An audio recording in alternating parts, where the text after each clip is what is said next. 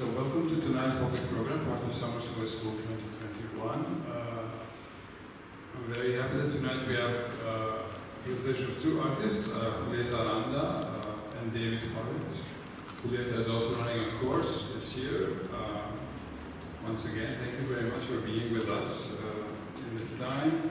I'm just going to read briefly something from her last biography initially. So, in her artistic practice, Julieta Aranda composes sensorial encounters with the nature of time and speculative literature.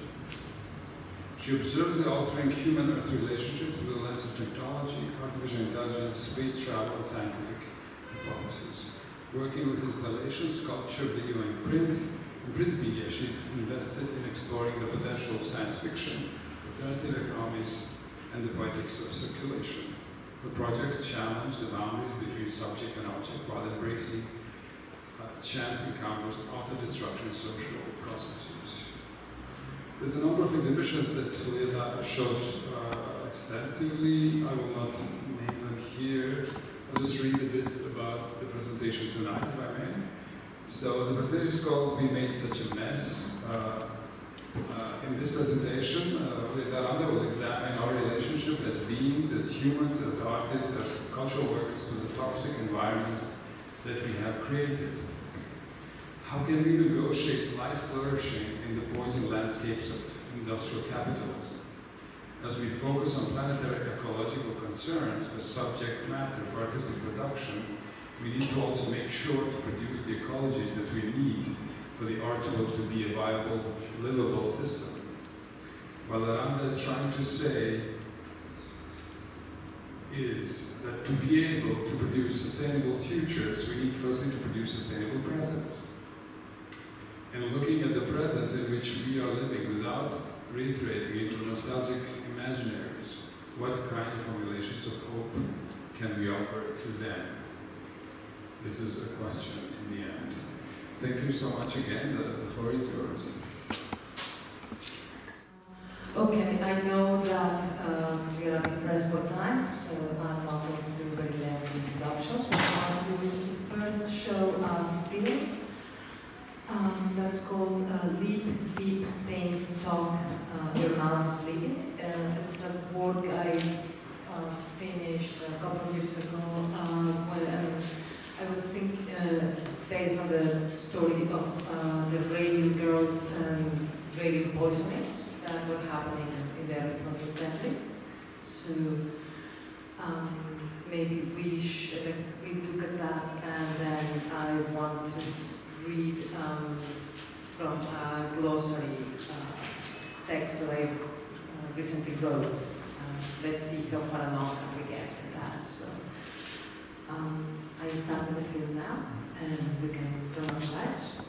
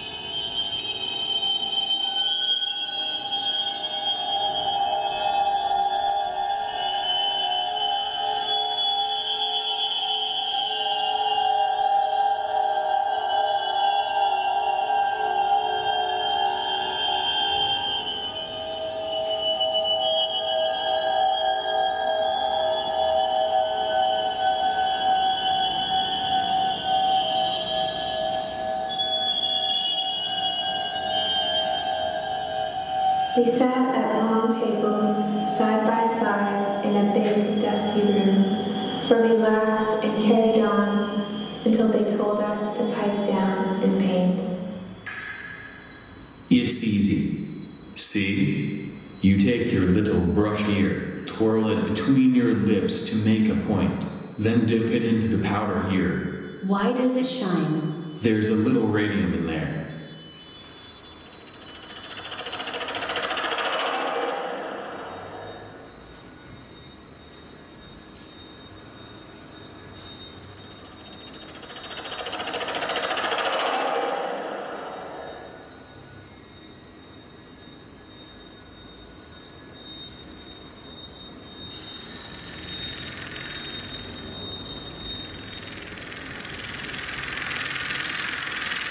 The running joke was how we glowed. The handkerchiefs we sneezed into, lighting up our purses when we opened them at night. Our lips and nails, painted for our boyfriends, as a joke, simmering white as ash in a dark room.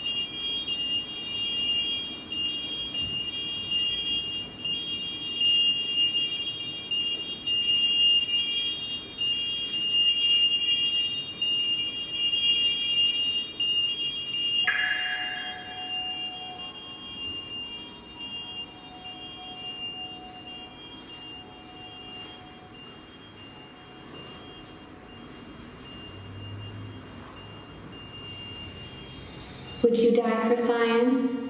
The reporter asked us. Science? We mixed up glue, water, and radium powder into a glowing, greenish-white paint, and painted watch dials with a little brush, one number after another, taking one dial after another, all day long. From the rack sitting next to our chairs. After a few strokes, the brush lost shape, and our bosses told us to point it with our lips. Was that science?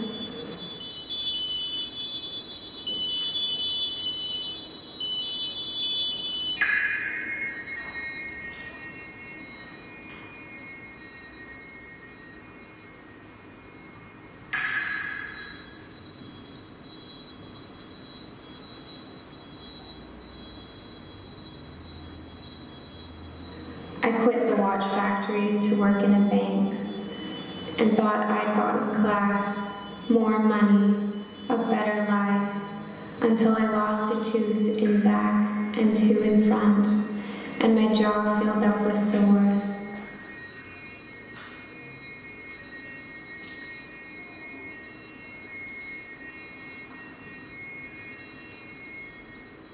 We sued, but when we got to court, not one of us could raise our arms to take the oath. My teeth were gone by then. Pretty Grace Friar, they called me in the papers. All of us were dying.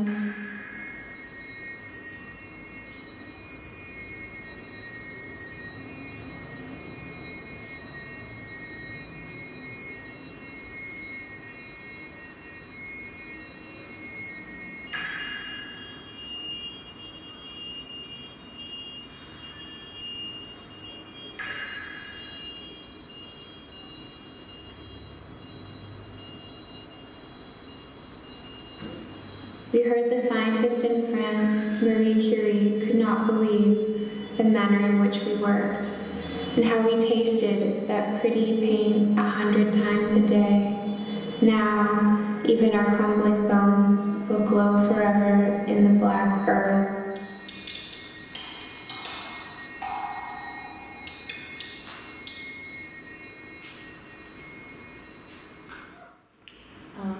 So that's work I made, trying to examine one instance of toxicity that seeped through several parts of history. This was around the First World War, and it had to do with the not knowing. 1 second, I'm sorry, I want to get rid of this so I can get into the next. This one, okay. Now we have the PowerPoint. So I want to enable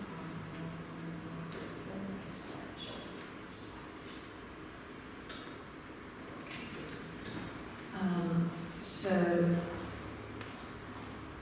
recently I've been working very much with ocean as a substrate, let's say, from what I derive inspiration. I think a lot of that started from something that's called ghost fishing, and that's what happens when fishing nets from trawler ships and from fishing boats get broken and discarded at sea. And they continue fishing, but they continue killing animals at sea, but so fishing in a sense, but all sense of responsibility for that fishing is kind of like diluted, and it's very easy to say, well, I have nothing to do with it, I'm not the one that's fishing. And that stayed in my mind. The way in which oceans are embodiments of circulation spaces and of this massive burial grounds, where life starts and where life ends, in a sense. So there is a text I wrote in the form of a glossary together with an anthropologist, last year. So I wanted to go over a couple of the terms that we touched upon to talk about toxicities. And so the first term is A, that is for amphibious, then there is B, that's the one I want to get into. Let's see, yes. That's, boats, bodies, and biopolitics. And by speaking about the ocean, invoking some of the bodies that inhabit it, we invoke the disappeared, the decay, the poison, the waterlogged, the bodies that float back to the surface and haunt us. Why is my PowerPoint? Please do that, thank you. May 10, 1816, Rua Benjamin recalls the middle passage, somewhere between the door of no return and the New World. Mostly there was silence, and the murmurs of those who were trying to make sense of where we are. In several dialects, I understood the words aliens, catastrophe, abduction, and jump. All of us packed so tightly. Lying on my back, I cannot bend my knees without bumping the slab of wood holding the person above me. Finally, it's time to go above deck for the afternoon meal. But most of my companions refused to eat the daily ration of horse meats. Just then, I felt a chain around my ankle yank and caught the eye of the woman on the end of the line.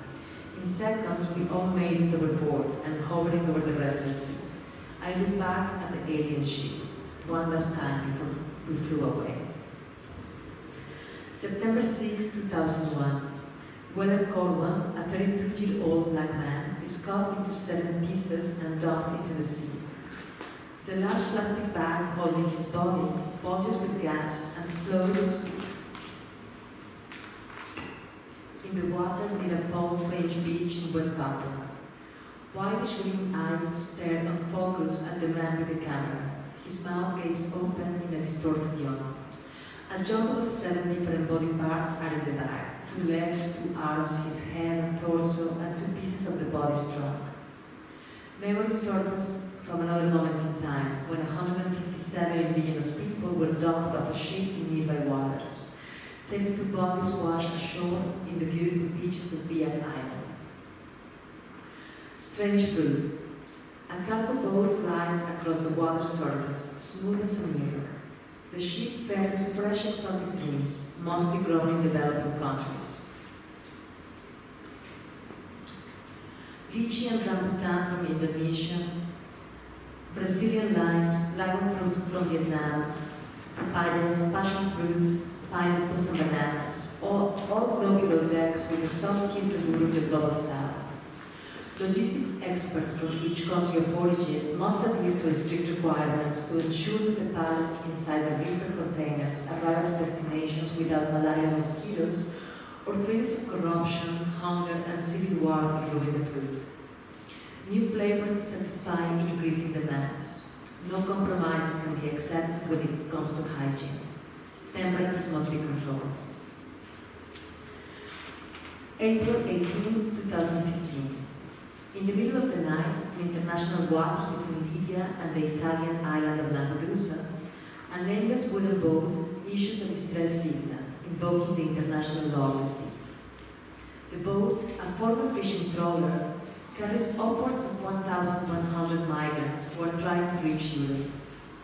Alerted by the Italian Coast Guard, the King Jacob, a Portuguese container ship that is 147 meters long, comes to the rescue. The 2 boats collide. This collision happens on more than one plane simultaneously. Up until a few minutes before the encounter, the boats were navigating parallel oceans. Only one of those oceans, the one through which goods are transported, is considered fully visible. The other ocean, the one that is ferrying black and brown bodies toward Fortress Europe, is more clandestine and much more cruel. Opportunists with faulty navigation instruments trafficking people amidst shifting legislation, greed, and the flow of capital. After the collision of both boats and both oceans, hundreds of bodies began to sink into the Mediterranean. Restless on the seabed, some 370 meters below, they joined the subhuman sea state with other decomposing evidence of European necropolitics. June 30, 2016. One last image. A nameless wooden boat arrives in the port of Augusta, Sicily. It had been hoisted to the surface at a cost of 9.5 million euros. The boat was given a name, Barca Nostra, our boat. But who are we that own that boat? The boat was shown as a ready-made at the 2019 Venice Biennial. One person's death goes into circulation as another person's work of art.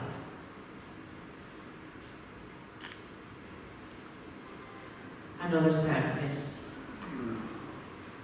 circulation, see, now, and to read a rubber duck.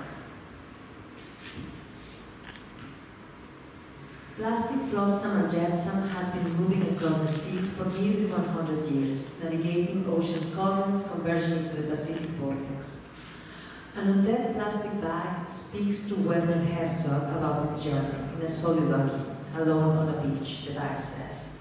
No one needs me here anymore, not even my maker. After a perilous voyage, after swimming with jellyfish past monstrous leviathans, the bag sings. And I was born again.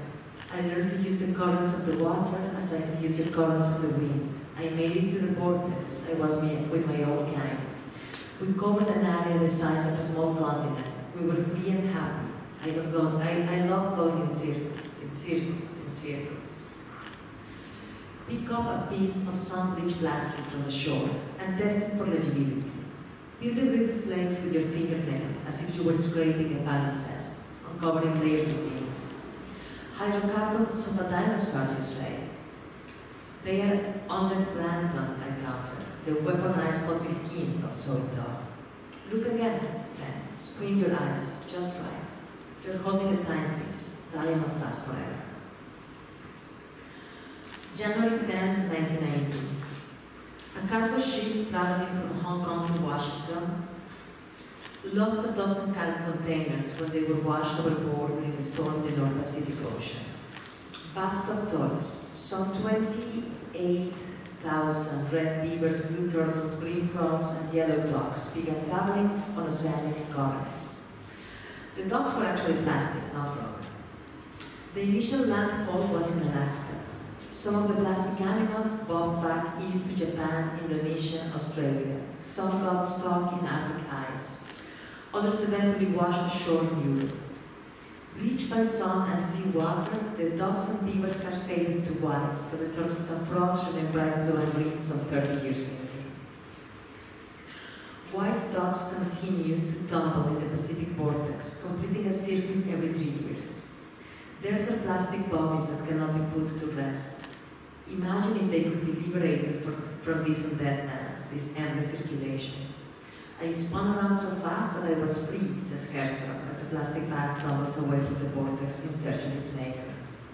Like a fool, I still have hope I will meet her again. And if I do, I will tell her just one thing. I wish that you had created me so that I could die. And the last one that I mentioned is the topic that stands for the letter B is double death. That's something I have been discussing with students at my seminar. So life is becoming non-life on a planetary scale. Ecological communities, associations of predators and prey, omnivorous and scavengers, parasites and hosts, normally depend on ongoing intergenerational cycles of life and death. The food web is premised on reciprocity among species. Life usually offers an intergenerational gift with death. And here I think we can look at... Wow, artworld.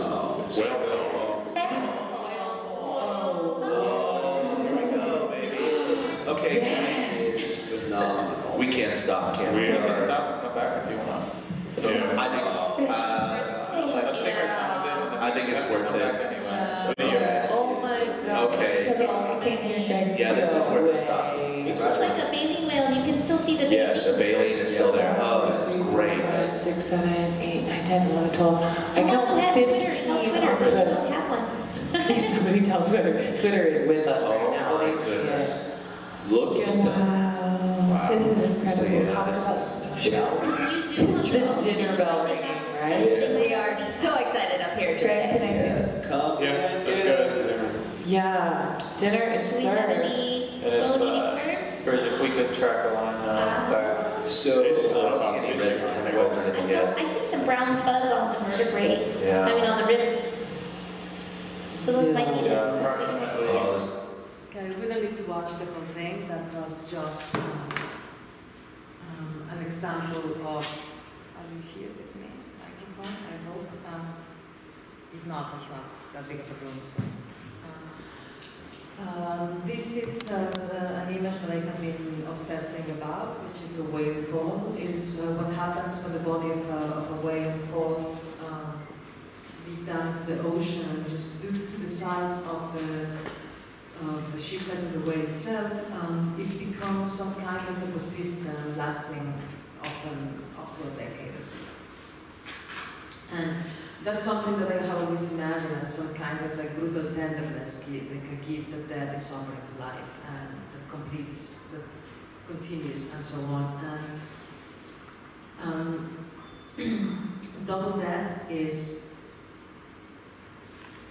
One second. Yeah. So processes that uncouple life and death, diminishing death's capacity to turn dying back toward the living, produce double death. This idea of double death emerged on land in the context of white settler colonialism in the northern territories of Australia. Ranchers and conservationists trying to kill invasive species in Australia often use poison, as Deborah Bird-Rose describes in her 2011 book, Wild Dog Living. One of the main targets of Australia's widespread chemical campaign is the dingo, which is a companion species for Aboriginal Australians. Humans share basic biology with the dingo. If you were to eat one of the poison baits used in this campaign, a compound known as 1080, you would experience nausea, vomiting, abdominal pain, sweating, confusion, agitation, followed by cardiac abnormalities, seizures, and unconsciousness. You would become progressively impaired over a few hours. Eventually, you would fall into a coma and die. Carcasses of animals killed by 1080 continue to kill others in the afterlife. Double death reverberates through ecosystems as living creatures feed on poison carrion for sustenance. As the poison moves through generations and across species lines, life becomes non-life. 1080 poison is just one industrial product among many others that are producing double death on a planetary scale. Our oceans are full of double death. The seas are awash with fungicides, insecticides, and broad-spectrum biocides that were developed for commercial agricultural production. DDT, the broad-spectrum insecticide that is now infamous for its accumulation in the food web, still lingers in the water, as Rachel Carson predicted in 1962. Poisons disperse in plumes well beyond the intended targets. Petroleum byproducts, paints, solvents, glues, battery acid, and binding agents are accumulating in landfills, seeping into waterways. As industrial chemicals react with each other, they become beside themselves with dissolution and bleed. Plastics spinning in the Pacific vortex can generate double death as birds, marine mammals, turtles, and fish try to eat them. If life and non-life usually exist in a dynamic relationship, with gifts of energy and matter across time, processes of double death are scaling up. They are starting to embrace and endanger planetary ecologies. Elizabeth Povinelli describes geological forces that show a planetary trend of becoming non-living. Life and non-life breathe in and breathe out. And if non-life spawned life, a current mode of life may be returning to failure. Plantation economies, capital flows, and global war are producing a massive thanatological becoming. Forms of non-life are overcoming the living. Eugene Tucker argues that philosophers should abandon fundamental questions like what is life and what is not life.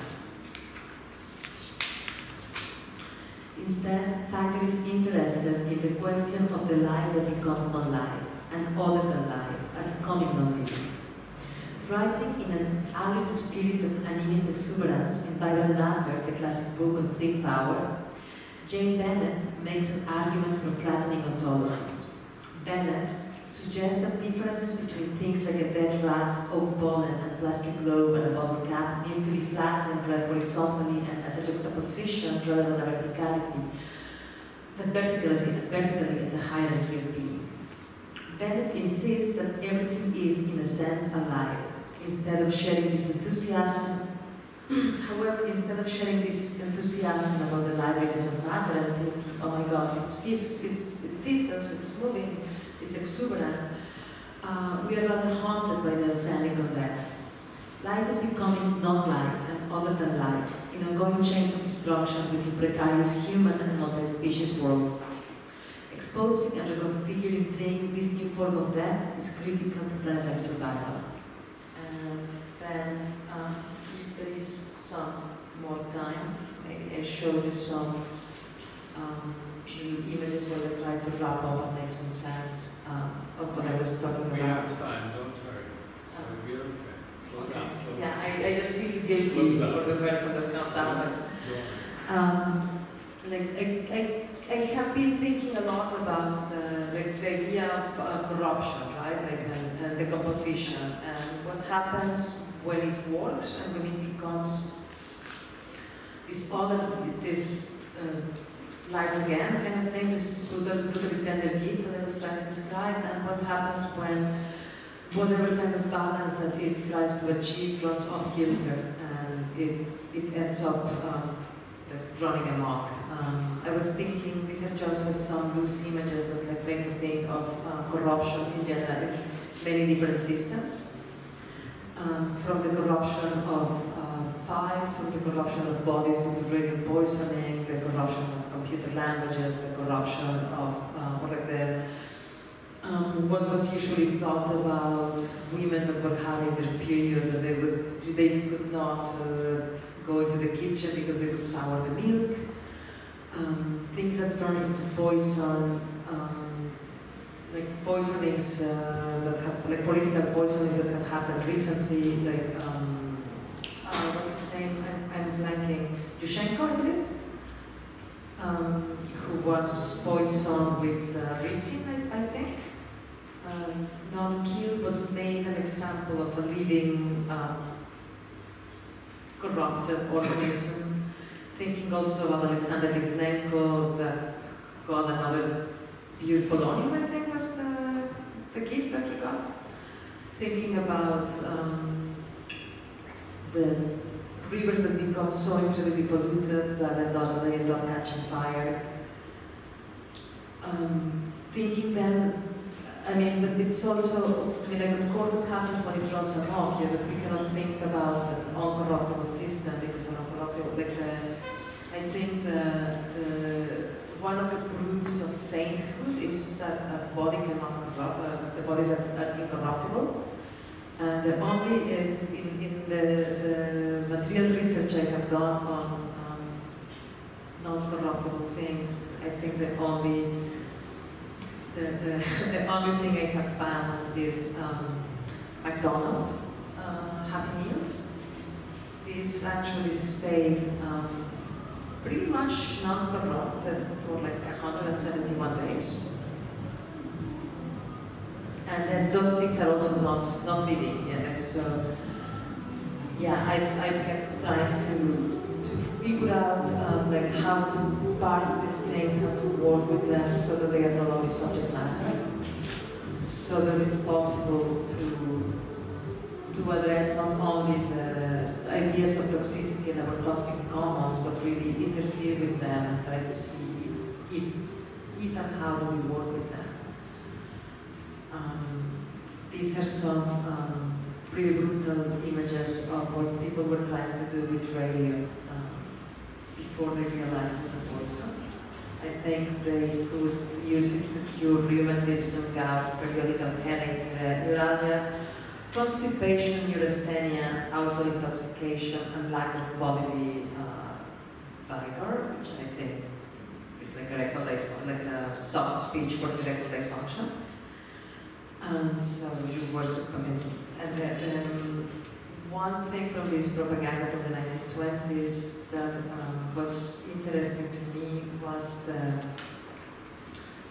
this that was a product, I guess, that was called On Dark, which I found quite interesting because it's not about opposing light to dark, but on dark as an idea itself, right? Which is still working with the darkness, not in a manner of dual opposition. So I guess that's a kind of way in which I have been thinking on how to work with the toxic commons that we live in, not just as beings in a planet that's pretty intoxicated, but also as inhabiting systems of power and hierarchies that are also toxic. I don't want to get into the details of the toxicities in the particular cat system, but there are many. I keep trying to grapple on to going between subject matter to actually doing something, anything that could really see through the power structures that are in place. I guess, I've been obsessed with whales for a while. I was thinking about it last, this is I want to close with a very modest example of a work that I made recently for an exhibition in the Netherlands, in Zonswijk. Which was very much inspired by whale falls which we saw before, and I was trying to think about how to make work that had not only sublime subject matter or whatever, or an important subject matter, but actually that function in a reasonable way. So I came up with a way skeleton that also becomes that's in the middle of the park, that also becomes a host. So it's all seeded, and over time it actually is going to be overrun with vegetation. I was working with a gardener to try to seed it and grow in it some of the more delicate species that are living in that park. That's kind of like my image of what it would be like thinking about reanimating, trying to leave some gift in the landscapes that I inhabit. And I guess that I am closing off with that.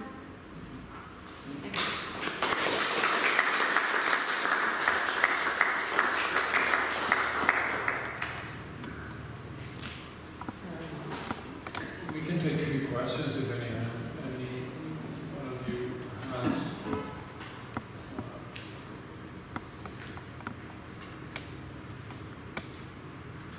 Maybe I'll use this opportunity. So basically, I'm interested.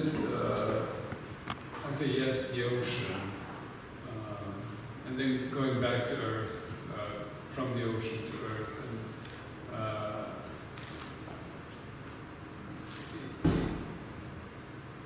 you didn't. You were not here when we were talking about the notion of negativity. It was a conference here, and then.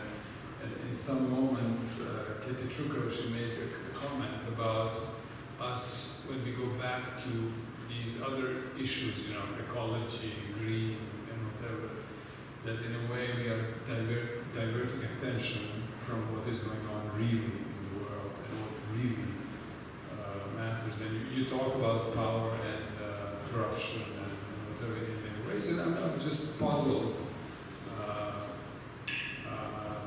to make this question to you. How do you feel when you work with nature in a way, and on the other side, not completely separated, but there are events happening to put it bluntly, people? I can't separate it. I can't separate it. Yes. I think if I would separate it, it would be greenwashing, and that's like the one thing I don't want to do. But if I want to think about the possibility of unless we address the matter, you know, what's happening now that Greece is burning and Julia is burning, this is an ecological disaster that creates a human disaster.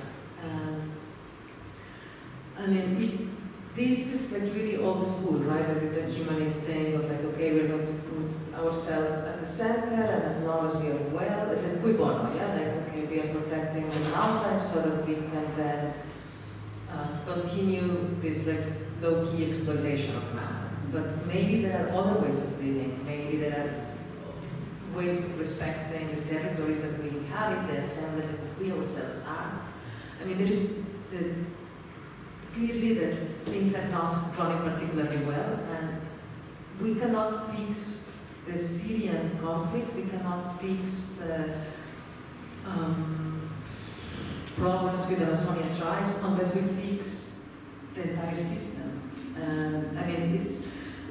always find it like a really false dichotomy when people make me ask me as if I have to choose, you're caring about octopus, what about the Syrian refugees? I care about both. This is very oversimplified question, but in a way, causes or consequences, right? Because fires in Greece, fires in California, fires everywhere.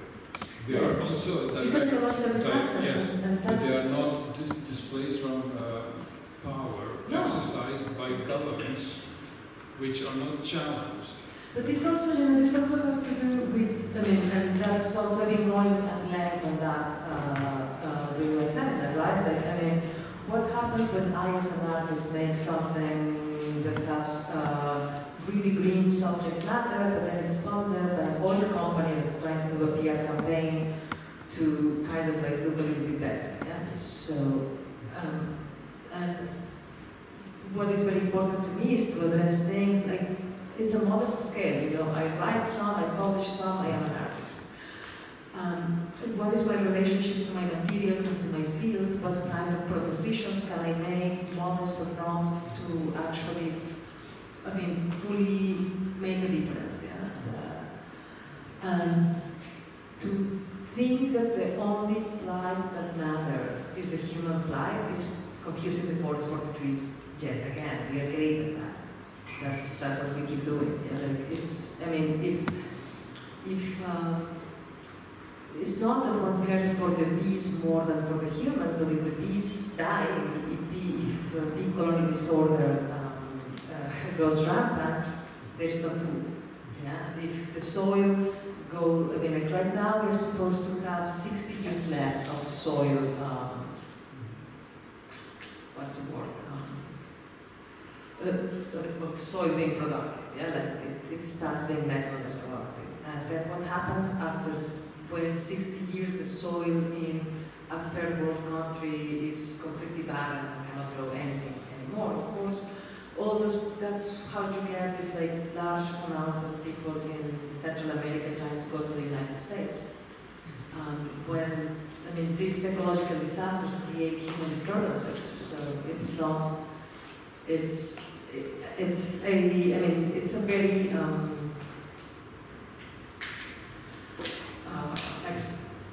late 20th century leftist way of thinking to focus only on the human plight. I think that I would rather focus on the entire, companion. I am the companion of many things are my companions. And it's not possible to think that we'll save ourselves at the expense of everything else.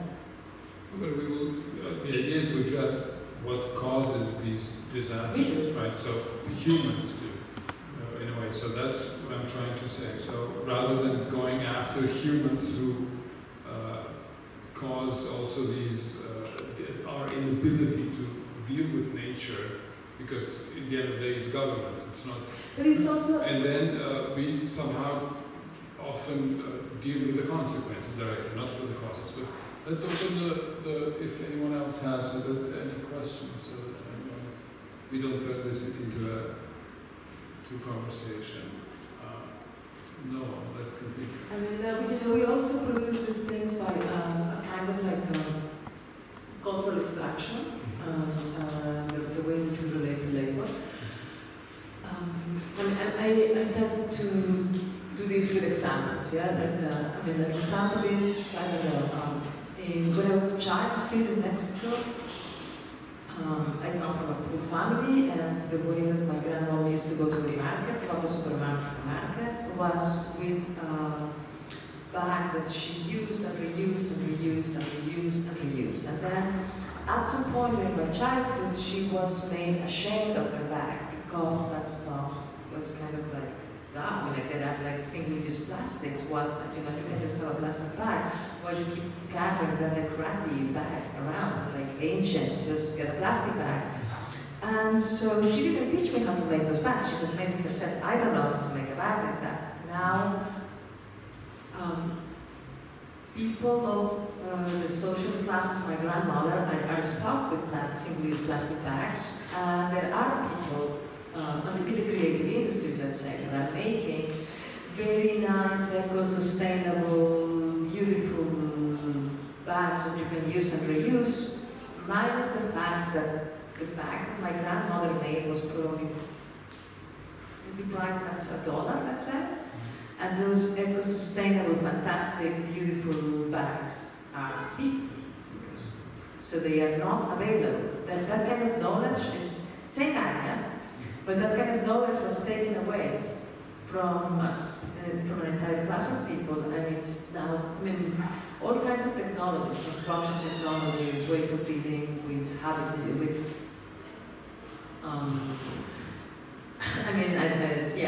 and those are also extractive processes, that change also, of course, like the labor of my grandmother making a bag was considered very cheap, the labor of a creative person making a bag, the time of that person is worth, it's paid at an entirely different rate. So.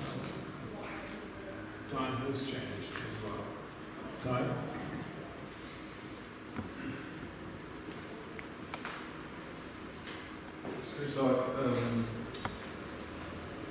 Yeah, I kind of want to say that, I guess, that kind of environmental discourse. It seems also there's a rather kind of moralized, good, bad version of or understanding of kind of environmental crisis of they're the bad guys, the corporations, oil industries, that cause destruction, harm, entropy. I'm curious, sort of, kind of through your talks, to think how can we relate maybe differently or think differently? What is kind of otherwise viewed as negative, as bad, as evil, wrong? How can that be reconsidered as also something that potentiates new makings, new connections, new forms of production? I always think that grandiose solutions are not particularly well suited for this kind of problem. That maybe more modest ways of thinking are in order. Producing world is small. It's something that you can. I don't know. How do you relate to your materials? How do you relate to the structures that you inhabit? What kind? If there is a kind of current situation, are we post a pandemic? Are we in the middle of a pandemic? Whatever we are. It highlights the existence of these toxic commons, and one has to make do. Placing guilt or doing moralizing judgments is again, this is something that I was talking a lot with the participants in my seminar. Is they're trying to say, okay, so there is with the fires and the floods and the plagues and so on, it's very tempting to go into biblical discourse, like the images coming in. And it's quite important to remember that there is a difference between apocalypse and extinction. And apocalypse is something that is loaded with moralizing. It's basically, it's all about cost and it's all about judgment. The good people go to the left and the bad people go to the right. And somebody is going to separate the wheat from the chaff and whatever. Some magic afterlife and chariots happen and fire and so on. It's all about us. And extinction is a lot more indifferent and it has no moral qualms. It cuts through. Regardless of whatever, how advanced it's just brutal to think that the emissions and the things that we have done is basically all done within one lifetime. This all has happened since the second, what's called the post-war, since it's partly the aftermath of the Second World War. So it's, so it has taken one lifetime to get here. I don't know how many lifetimes it will take, or it would take to fix it, but I guess one addresses these things one day, one action at a time, one artwork at a time, one trying to think, okay, so how, clearly it's not enough to make, to turn things into subject matter. Subject matter is really just a gloss. I don't know how to, I cannot find any overarching blanket solution to this. Nor should I, I'm an artist that's just very concerned about these things. Nor should you, I guess it's only something about, dealing with it in the lived present somehow.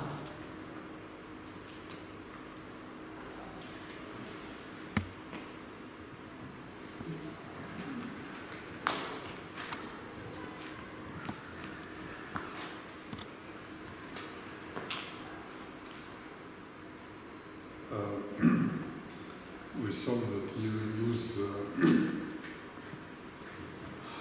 some scientific or, let's say, publicly available information to build your stories about the topic you choose to talk about. How will you treat that information in, say, in artistic way?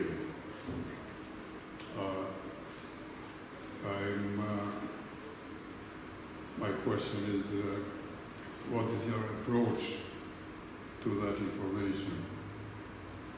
Do you try to get a kind of factual status of things that you address, or it's just as a kind of starting point or graphic example for your stories? I think it varies, the approach. I mean, like if I'm working, like for example, when I'm working with anthropologists, everything is very rigorous, because that's part of the discipline, it's like a lot of research. When I'm working alone, I use story, I mean, like for example, the video about the Radiant Girls, the story is 100% fact, it happened, I'm quoting them. The quotes are taken from newspapers. And I take an approach where, of course, I'm trying to produce an affect there, and I'm overlaying an affect over a factual story. Thank you. Just one small remark. Being an artist is a powerful position. So not to disregard that you're just an artist. That means a lot, actually. It's not a small... No, it is... It depends how you use it, but it is a powerful position almost in any society. I mean, you know, I try to say because...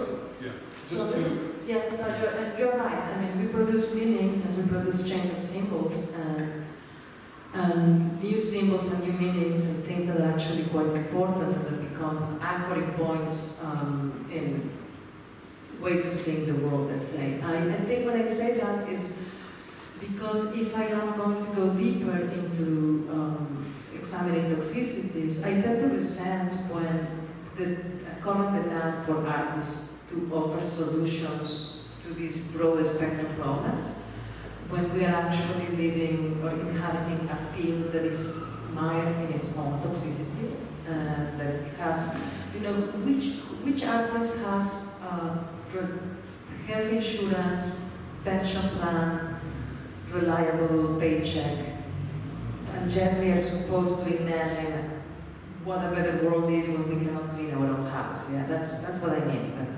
I mean, I don't feel that the demand of, like asking an artist to fix those things. I can offer images, meanings, complaints, criticisms, and thoughts, but as for proper solutions, I don't want to have policy making and the government job outsourced to artists. Yeah, that's outsourcing. Yeah, but this is not a general rule. You're not setting a path. So basically, there are no limits to any profession. Actually, if a doctor can be a president, so an artist can be the same. So there are no limitations. There are individual approaches and. What's the name of the Albanian Prime Minister? Yeah. But that's an example. But what I'm trying to say is there are no limits. You know, the sky is of course, I mean, it's not about saying that just an artist, but I'm saying that before, like actually, not an artist, because I think it's a larger discussion, but let's keep it there if we can, because we have the other presentation lined up. But tonight, thank you very much. Please continue with the discussion. We'll have a 5-minute break until we connect the other presentation. Thank you so much.